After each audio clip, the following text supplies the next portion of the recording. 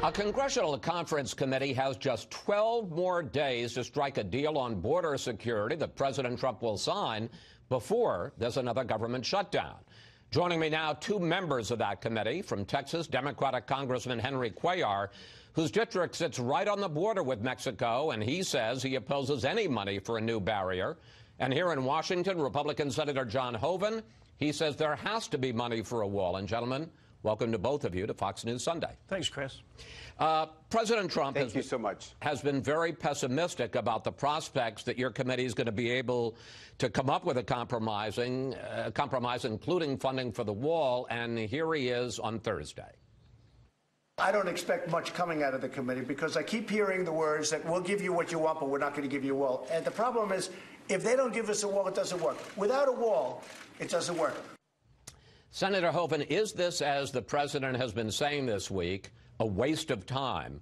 What do you think are the prospects, the chances that you can come up with a deal? You only got 12 days left, less than 2 weeks, to give the president something he can sign. Well, I think the president's trying to push the process along, and, you know, you need to. I mean, we only have until February 15. I think we can get to a solution, but it does need to include barrier funding. It needs to include personnel, technology, and funding for a border barrier. Congressman Cuellar, here is Speaker Pelosi this week. There's not going to be any wall money in the legislation. Congressman, is this a semantic game that you're not going to support a wall, but you would support a barrier?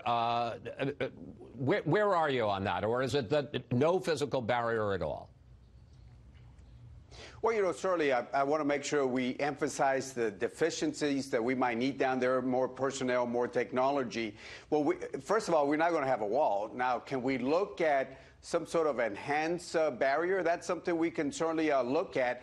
But I have to say, living on the border, you have to let the local Border Patrol chief have the say-so and let the local communities be involved so they can come up with maybe some sort of enhanced barrier. But again, Washington cannot dictate what sort of barrier and where to put it at.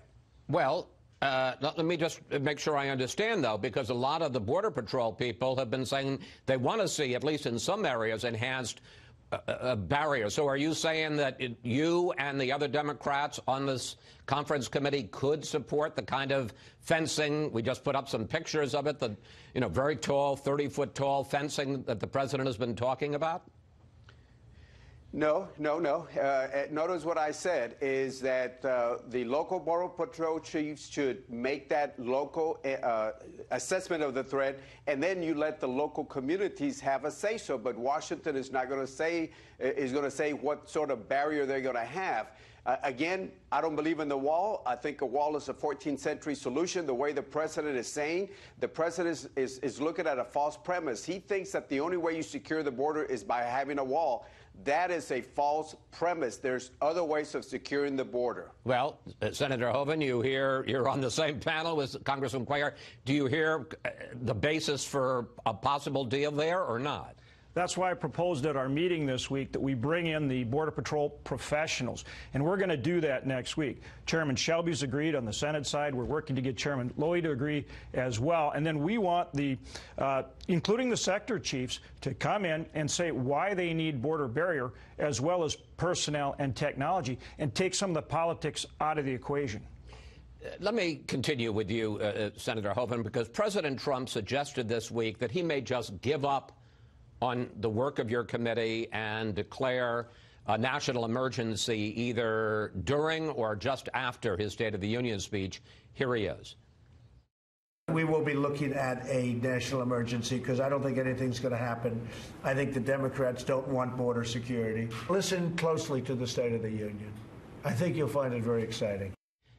Senator Hoeven, would that be a mistake for the president to preempt and not give you till February 15th to work out a deal? And how do you feel about the whole idea of declaring a national emergency in the first place? One of your Republican colleagues, Senator Rubio, says you set that precedent. You're going to get a Democratic president someday who says, well, we need a national emergency to redirect funds on climate change. Well, the best solution is getting to one where Congress puts together a funding package for border security, including all three components as I've laid out, that is acceptable to the House, the Senate, and to the President. That's the best solution. There have been something like 58 emergencies declared under the National Emergency Act going all the way back to 1979 and President Carter. I think 31 of those are still in force. So I think what the President is saying is if we don't compromise, and he's put compromise on the table, real compromise, things that Democrats want, but if we can't get compromise out of Speaker Pelosi and get to a good solution, then he would be forced to go the national emergency route. Congressman Cuellar, we have the State of the Union speech on Tuesday. What will be the response from House Democrats in the House chamber on Tuesday if the president stands there with Nancy Pelosi right over his shoulder and declares a national emergency? Look, when he says there's an emergency, let me give you this analogy. If you have a fire, you're going to send the fire department right there. You're not going to say, you know, if I don't get this, I'm going to send the fire department. If you don't do this, I threaten you with this emergency. That's not an emergency. By nature, the way he's been laying this out, any reasonable judge is going to say this is not an emergency. And if you look at the emergency, what he talks about, you know, our border area, I live on the border, it's safer than most areas. And I've used numbers before. FBI stats will show that the national murder rate is 5.3 murders per 100,000. The border cities are lower than that. In fact, Washington, D.C. is about 3 or 4 times more dangerous than Laredo, my hometown. So again, he knows it's not an emergency. He's using the threat as leverage to get a wall. He's not going to get that 14th century solution called the wall. It's a false premise. Okay, let's get off the politics, both of you, and let's talk about the merits of the issue. And I've got some statistics here. First of all, let's talk about the effectiveness of physical barriers. When they were put up in the Yuma, Arizona sector, arrests for illegal crossings fell 94% in 3 years, from 138,000 to 8,000. When barriers went up in San Diego, arrests fell 80% in 7 years, from over 500,000 to 100,000.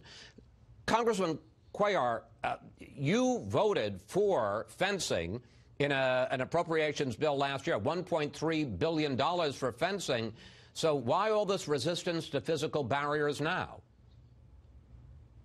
Well, let's look at the effectiveness and the cost effectiveness of a wall. If you put you keep talking about a wall. Let's talk sir. Let's just talk about barriers rather than a wall. Okay. Let's call it a barrier, but let's call it a fence. Let's go in the middle, a fence. Okay. If you look at the cost of, let's look at the cost of 1 mile of technology. It will cost $1 to $2 million per mile. 1 mile of fencing is going to cost $25 to $26 million. If you look at every Border Patrol chief since Bush, Obama, and Trump, when I've asked them this question at appropriation, how much time does a fence buy you? That means how much does it slow them down? They all have said, quote, a few minutes or a few seconds. If you look at Border Patrol union, the Border Patrol before 2012 said that a wall was useless because they can go ahead, go under, go around, and it's a waste of taxpayers' dollars. Let me bring in Senator Hoeven, because the president keeps calling this a crisis, and I want to look at some statistics on that, and this brings up some measures that that Congressman Cuellar talked about. In 2000, the Border Patrol stopped 1.6 million people, 19 years ago. Last year, they arrested just a quarter as many, less than 400,000. And 2/3 of the new people here illegally each year are visa overstays, not people who cross the border illegally. So I guess 2 questions. 1, is there a crisis on the southern border? And 2, whatever you want to call it, would a wall stop it anyway? Well, it is a crisis, and the numbers are going back up. If you look, we're now going back up to 50 or 60,000 people coming every month, 200,000 over the last 4 months. So you can see that this number is going back up. And it's not just people coming here illegally. Look at the drug flow. Look at the human trafficking, gangs, MS-13. This is something we've got to get a handle on, and that's why you need all 3 components, border barrier as well as technology and personnel. It's like a 3-legged stool, and the Border Patrol will tell you that, which is why I go back to what I'm trying to get done, and you're going to see it happen this week, Chris. Bring the Border Patrol professionals in. Let's hear from them what they need, why they need it. Well, okay. I'm going to try and step back for a minute. We've only got about 2 minutes left. But Senator Hoeven, Congressman Cuellar, talk to each other. I mean, what's the basis for a deal? Sure. I have been to Laredo with Congressman Cuellar. He is a good man, and I think we can get to a solution here. But we are going to have all three in a way that we can agree on. I'm certainly willing to fund personnel and technology. We've got to have some money for barrier as well. Are you willing to do all of those things, Congressman? Well, I certainly want to sit down with the Senator John and other members, because I feel that if we don't get outside pressure, the committee can sit down and work this out. Appropriators are, as you know, in Washington, there's Republicans, Democrats, and there's appropriators both in the House and the Senate. We can work out a deal. I know we can sit down and work it if we just don't get any outside pressure.